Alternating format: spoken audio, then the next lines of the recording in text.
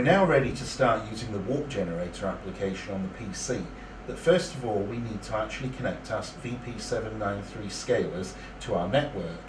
Now I have a choice here. I can either set static IP addresses and just use a network switch or a hub, or if I prefer I can use a router or a real computer network, in which case the VP-793s will run DHCP and take their IP addresses from the network router or from a server on the network.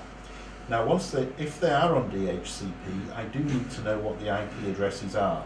I can either use the network discovery tool, which you can download from the website, which will find the units and tell me what the IP addresses are, or alternatively I can just go into the on-screen display to look up what the IP addresses are. So now if we actually show the on-screen menu on the screen, in this particular one, if we go to System menu and then we go to Network Settings, you can see that we've already preset this to static addressing, and we've already defined an IP address, a net mask and a gateway. I would need to do that ready to suit the IP address range that I had set for my laptop or my PC. One little point to explain to you: when you change between static and dynamic addressing, we recommend that you exit the menu, because that causes the settings to be saved automatically, and then you repower the VP-793. You need to do this because some network switches and some routers don't like a device with the same MAC address suddenly changing its IP address and won't route the IP traffic to it. By repowering the scaler, the VP-793 or 792 or 794, after changing from static to dynamic or vice versa and setting the IP address, you re-register the scaler with the network router or switch so that it knows to route the traffic to that MAC address. So now we're going to show you how to use the warp generator application to set up the warping on the VP-793s. The warping is used for aligning the two pictures from the two projectors, but also for aligning the picture correctly on our curved screen. For those of you who haven't used warping before, warping is a means of pre-distorting the shape of the picture so that when it hits the display surface it looks visually correct. It's electronic bending of the image so that the image, when it hits the surface which naturally bends the light, then looks correct to the viewer. So, as you will see on the screen of this laptop, we're now going to run the warp generator tool, which we've pre-installed on the laptop. Warp generator is a program which you download from the website. It's a free download. It works with all our products which have warp and blend capability. To run it on your PC, you do also need to install Net Framework from Microsoft, which is a free download from the Microsoft website as well. So here we have the warp tool, and as you can see it has an array of different files. It has grid files and warp files. These are the files that explain the shape of the picture. So the first thing we're going to do is we're going to connect one of the scalers, one of the VP-793s. Initially it's going to ask me if I want to connect to the one I last connected to. In this case I believe we're going to do that, which if we said no, we'd have the opportunity to enter the IP address of a new unit that we hadn't already connected to. So we've connected to the unit, and as you can see the connect button has greyed out at the top left and the disconnect button is now showing as active, meaning we are connected to a unit. So off we go. So we're going to make a new grid and we're going to give it a name. We can call it whatever we like, it's just a text name. It's useful if you give it something which means something to you.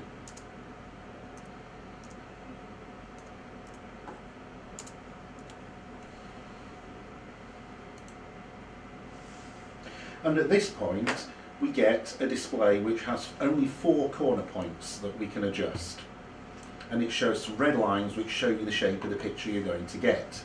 So how this works is you start off with a small number of points to roughly get the shape correct, and then you can upsample or increase the number of points by creating new control points between each of your existing points.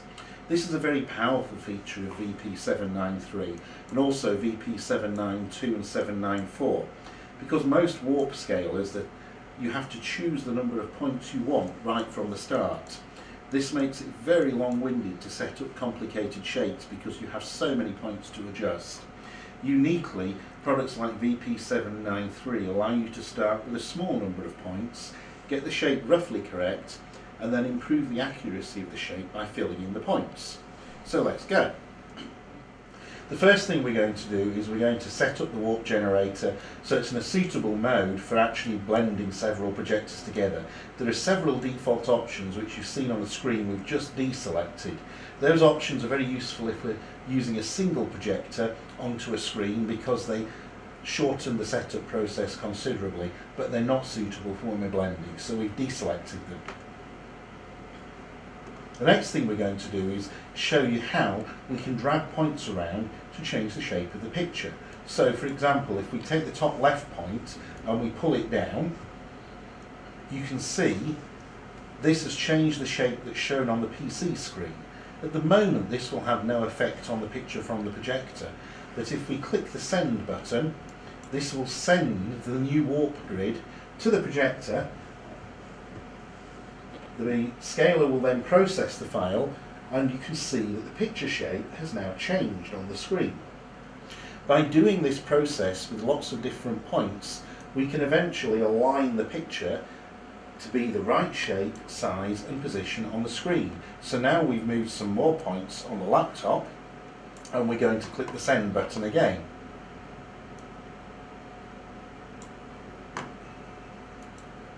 This again will send another new shape to the scaler, which will process the information it's been given and then change the shape of the picture. Now, what we want to do is we want to then show you how you set up one box in its entirety. Because we're blending, we have to set up a left and a right scaler. So to save a bit of time, what we're going to do is we're going to set one of the scalers up ready for you in this demonstration, so that you're watching us set up the second one rather than it take too long. So as you can now see, we've pre-configured the warp for the right hand scaler, the scaler driving the right hand VP-79x, so the picture is now square on the screen and nicely aligned with the border of the screen. It's just like one of those cookery programs where I've got one I prepared earlier. So now we're going to set up the left hand scaler, the left hand VP-79x and projector, for which we're going to take you back to the view of the laptop. So the first thing we're going to do is just to show you on the screen, if you watch the mouse pointer, we can choose the granularity of the movement of the calibration. And at the moment we're at a very fine granularity of 0.7 pixels. We're going to change to 5 pixel steps. And the reason for doing that is at the moment we want to use the arrow keys on the keyboard so that we can drive points around with the arrow keys rather than dragging them and dropping them with the mouse. Dragging and dropping them with the mouse is okay if you're doing a single projector, but it's quite hard for getting two projectors aligned. It's much easier to step through with the keyboard. So we're going to select a point, and then using the arrow keys on the keyboard, we're going to drive that point around. Now it's going to move on the laptop screen, but it won't move live on the projector. It will move on the projector when we click the send button.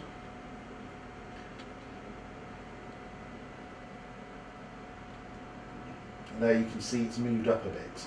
And so what we're going to do is we're going to take you through a process iteratively of moving that point around and sending the position to the VP-79x with the send button.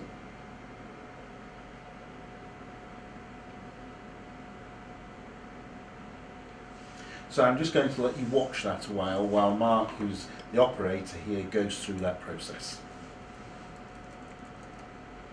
Mark's now going to adjust the bottom left a little because the bottom left isn't in quite the right place on the screen.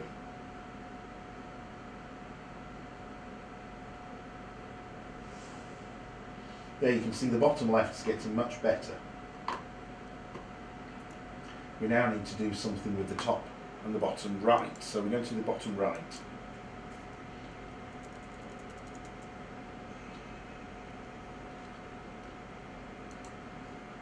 And we're going to do the top right as well.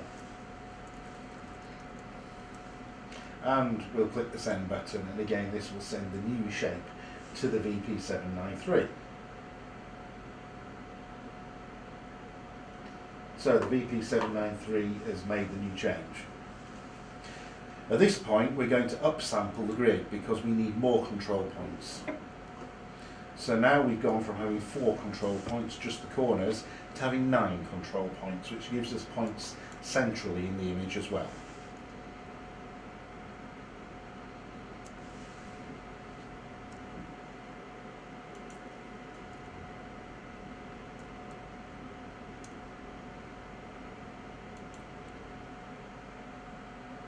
Now you can see the image is starting to come together. The scale is just redrawing the picture. You can see it's starting to square up now. It's not looking bad in the left and the centre of the left-hand projector, but the top right corner still needs some attention and it still needs a bit of squaring up.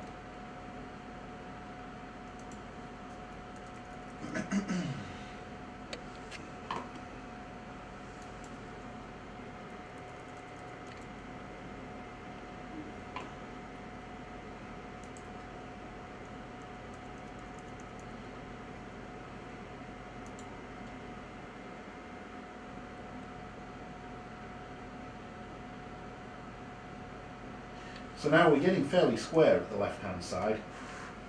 You can see the linearity is not quite right yet. That's something we have to deal with once we've got the picture shape roughly right.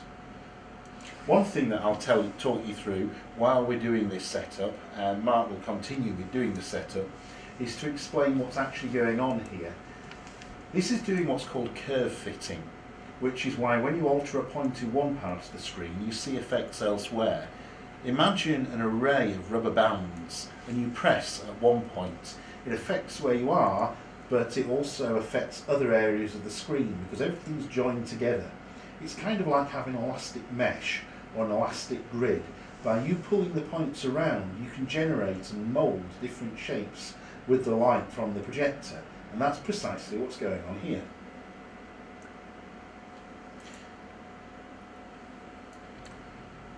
At this point we're now going to move a whole column, so you see that we clicked on the move column feature and that allows us to move a whole column of points so as to start to correct some of the linearity of the picture rather than change the absolute shape.